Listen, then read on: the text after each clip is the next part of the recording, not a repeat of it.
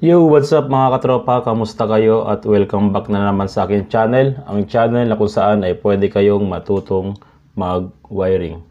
Okay, sa video nito mga katropa, tuturuan ko kayo kung paano mag-tester ng battery operated na CDI. Pang carb type lang to mga katropa, hindi pwedeng pang fuel injected. So yung mga motor nyo na battery operated, paano ba natin siya i-tester? Yung wiring bang may problema, yung CDI na mismo. Manual tayo magte-tester mga katropa. Ituturo ko sa inyo ang manual na pagte-tester. Okay, mga katropa, sana may matutunan kayo at simulan na natin mag-wiring.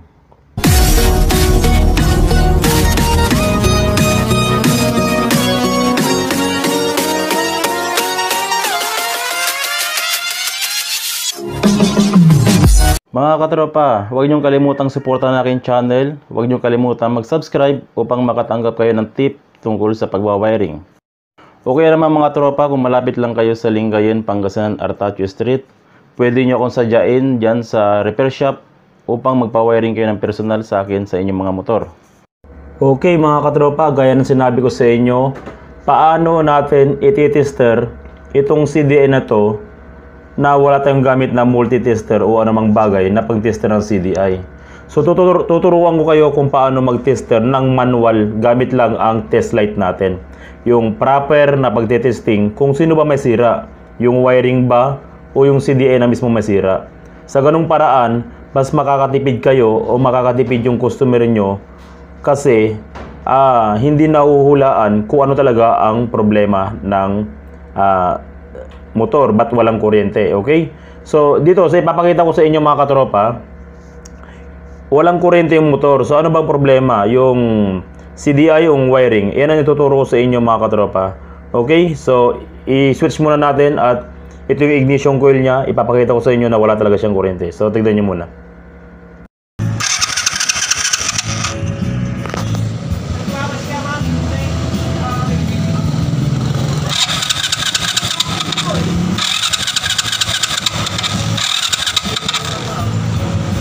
Okay, nakita nyo na kahit anong push button natin, walang lumalabas na kuryente sa ignition coil niya. Okay, so ito, kinumbert ko na to sa battery operated 2 years ago, pero ngayon nagka-problema siya. Titignan natin kung wiring ba ang problema o yung CDI. Ituturo ko na rin sa inyo yung tamang pag-tester natin. I-tester natin tong kanyang socket. Okay, so ipapakita ko yung dito sa picture, ilalabas ko yung picture, nakikita nyo dito sa gilid ko. May makikita kayong bawat pwesto ng mga wire, no? Makikita nyo yung bawat pwesto, kung saan yung pwesto ng pulser, ground, positive, tsaka ignition coil. Diyan, nakikita nyo yung pwesto sa picture na pinapakita ko. Okay, so isa-isahin natin muna kung ano yung pwesto ng bawat wire na to. Okay mga katropa, i-focus muna natin. At pasensya na kayo, magulo ang pagbibideo kasi wala akong tagahawak. So, kailangan natin ng test light. Importante ito para matester nyo kung anong problema. Yung test light natin, i-ground nyo muna kasi titignan mo natin kung merong positive na pumapasok dito sa motor. So, i-ground nyo yung test light nyo, tapos hanapin natin yung positive kung merong pumapasok. So, isa-isay muna natin. Ito yung ground nya. Okay? So, ilipat ko muna. Sa ilang mga katropa. Pasensya na kayo kasi wala akong tagahawak ngayon. So, ako ng Okay, sige. I-ayos ko muna mga katropa. Iisa-isahin ko muna. Ituro sa inyo kung saan yung ground, saan yung positive, ignition coil, tsaka pulser. So, pwesto ko muna para makita nyo mabuti. Okay, so pwede na to. Okay, medyo wala kasing tagahawak mga katropa eh. Pasensya na. So, isa-isahin ko muna. Ito yung ground natin. Ayun yung pwesto ng ground. Ito yung positive. Okay, ground to. Ito yung positive mga katropa. Tapos ito naman yung ignition coil natin. At yun yung blue yung pulser. Okay, so ayun yun. Makikita nyo naman sa picture. Diyan sa bandang kaliwa ay kanan. Andyan yung picture. So, i-body clip natin tong tester natin. Dahil aalamin natin kung may positive na pumapasok. Okay, so tusugin natin yung positive. So, gaya ng sinabi ko, yung positive, nakita nyo sa picture, andito sa bandang kanan. Dapat umilaw siya. Okay, ibig sabihin umilaw siya, good. Pag hindi siya umilaw mga katropa, ibig sabihin, may problema sa wiring ng positive, eh yun muna yung wiring nyo. Dapat mapalabas nyo yung ilaw na ganito. Okay, so pag tinusok nyo dapat, umilaw yung positive. Kasi pag hindi umilaw yung positive na yan, may problema sa linya ng positive. So, ayun yung hahanapin nyo. Okay, so kailangan mapalabas nyo muna yung ilaw ng positive para lumabas yung kuryente sa ignition coil.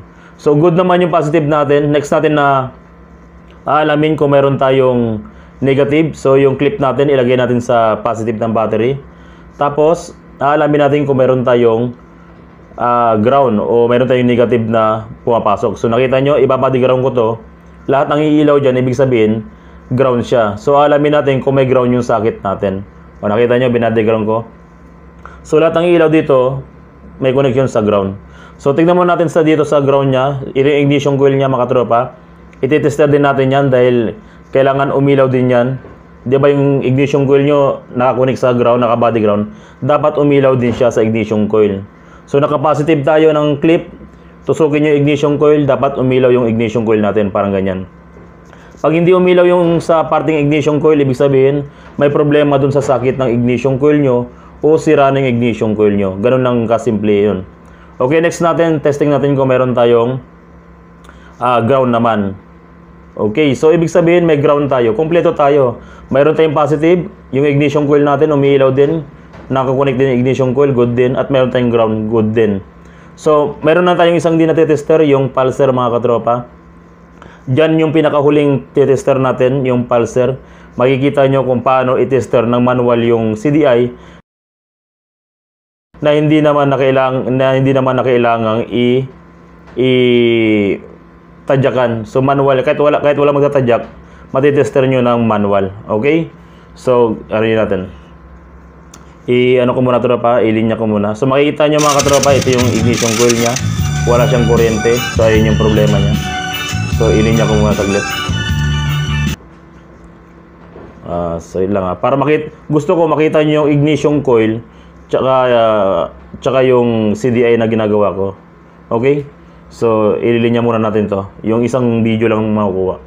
Okay mga katropa, ito na lang ang hindi natin natitester yung ang pulser niya. Ayan na yung hindi natin natitesting pa. So, ayan yung last na ititesting natin. Yung body clip natin mga katropa ng tester, ilagay nyo ulit sa positive. Diyan, ilagay nyo dyan sa positive. Tapos ang gagawin natin mga katropa, saglit lang ilinya ko muna para makita nyo ng buo yung sinasabi ko. Ito mga katropa, manual na pagtitester to ng battery operated na Carb type mga katropa. Hindi pa pwede sa fuel injected na o may computer box. Carb type lang tayo mga katropa ha. Ilinya ko muna tong CDI mga katropa. Medyo nahihirapan ako kasi walang taga-hawak o walang taga-ano. Gusto ko kasi makita nyo ng sabay yung ginagawa ko, yung ignition coil, makikita nyo may lalabas na kuryente, at yung sa pulser. Kasi dito ang technique sa pulser, ito, sige lang. Relax na lang. Hindi ko maano kung paano kayo pupwesto eh. Sige lang Yan, siguro kitang-kita na yan. Okay mga katropa, yan, kita na siguro yan. Sa pulser na tayo mga katropa, ito yung pulser natin, yung kulay blue. Okay, sa taas ng okay, ibig sabihin naka-body clip tayo mga katropa. So, yung positive nyo, i-body clip nyo sa positive ng battery, tapos yung dulo ng tester nyo mga katropa, itusok-tusok nyo lang sa tester. Pitik-pitikin nyo lang sa tester. Iyan ko muna to, para makita nyo. See? Ipitik-pitik nyo lang ganyan. Dapat may lumabas na kuryente dyan. Pitik-pitik nyo lang ng ganyan. Okay, so, ibig sabihin, habang pinipitik mo, dapat may lalabas siya na kuryente. Okay, so, na-testing na natin na meron tayong ground, na-testing na natin na meron tayong positive, at na-testing na natin yung ignition coil na meron tayong good yung ignition coil natin. Yung panguling gagawin natin, i-body clip mo yung tester mo, tapos yung i-body clip mo yung tester clip mo, ilagay mo sa ground, ay sa positive. Okay, ilagay mo sa positive yung tester mo, tapos yung isang dulo ng tester mo, itusok-tusok mo sa pulser. Dapat may lumabas siya na kuryente. So kanina walang lumabas na kuryente. Ngayon pinalitan natin siya ng bagong CDI na. So napag-alaman natin na CDI na yung problema kasi good naman yung buong wiring niya. So paano natin ma-check kung good yung CDI na ipapalit natin? Ganito gawin mo. Tusukin mo ulit siya ng dapat may lumabas. Okay, so mo natin para makita nyo.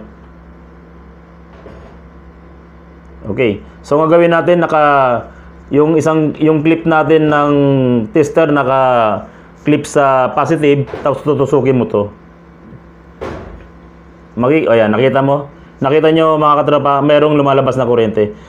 Kasi hindi naman porket sinalapak mo yung CDI, good na agad yan. Dapat i-check mo rin kung good din yung kinuha mo CDI. Paano mo i-check kung good yung kinuha mo CDI? Tusukin mo yung pulser. Dapat may lumabas siyang kuryente. Nakita nyo? Ayan, may lumalabas siyang kuryente. Ganyan mag-check ng battery operated ng kahit anong motor. Alamin nyo kung anong positive, alamin nyo kung anong negative sa motor nyo. So ganyan, yung pulser ang pinakahuli yung iti-tester kasi yung pulser ang magpapalabas ng kuryente katulad ng ginagawa ko. Yung clip ng tester nyo, ilagay nyo sa positive ng battery, tapos yung tester nyo, tusok-tusukin yung pulser, dapat may lumabas siya na kuryente katulad nito. So ibig sabihin yung tama ng motor na to ay CDI. Okay, so ganitong paraan mga katropa, hindi na kayo mag-iisip kung ano pang problema, kung wiring ba o ano, kasi matitester nyo na kung CDI may problema o wiring. So ibig sabihin, hindi na kayo gagastos ng malaki, hindi na kayo dudublin ng trabaho, kasi alam nyo na kung paano i-tester yung CDI na battery operated. Okay, so kailangan may testlight ka, at kailangan alam mo yung wiring ng ignition coil mo, ng positive ng motor mo, at ng ground ng motor mo, at ng pulser ng motor mo. Okay, so i-testing natin dun sa mga katropa, sa push button.